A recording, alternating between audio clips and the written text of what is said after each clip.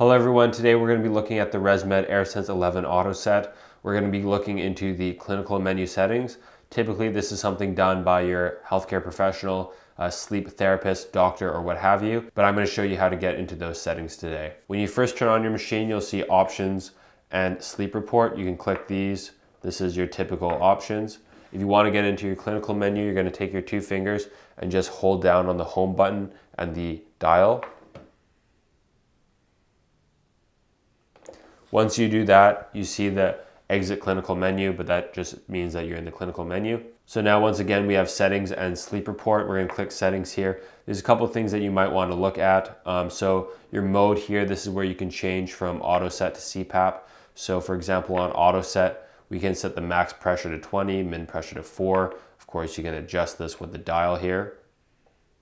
So min pressure is now 5. If you want to change it to a CPAP, so you click at CPAP there, and now you have your set pressure. So this is going to maintain the set pressure. And for example, we might want to change our set pressure to 12. So we're going to do that and just click, and there you go. Now we have CPAP at 12.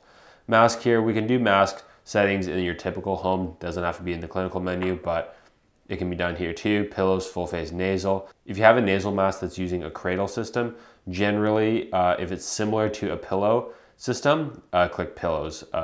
Pillows would be more closer to a nasal cradle than your typical like on nose nasal, but that does vary mask to mask.